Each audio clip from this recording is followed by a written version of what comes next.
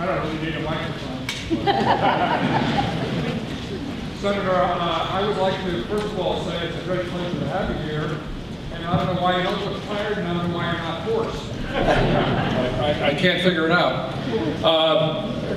Former Congressman Charlie Bass worked very hard to try and get full funding for special education, another unfunded government mandate, and No Child Left Behind, our least favorite educational program at the federal level.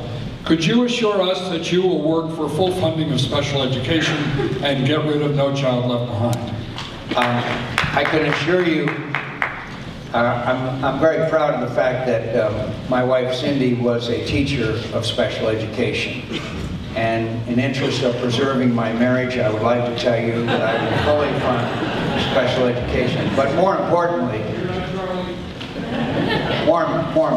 as you know, it is a federal mandate. It's a federal responsibility, and I will do everything I can to make sure we fulfill that responsibility. Very briefly on No Child Left Behind, I'm not for the repeal of No Child Left Behind.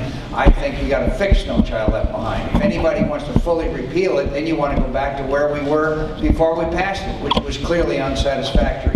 We now need to make the changes. We need to sit down, Republican and Democrat together, and fix it and make it so that we can improve education in America. And choice and competition, in my view, have to be a fundamental part of that.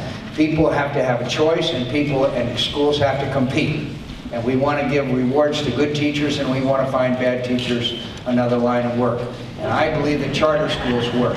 I know charter schools work because they work in my state of Arizona, and they provide competition. I believe that if someone wants to homeschool their children, fine, go ahead and do it.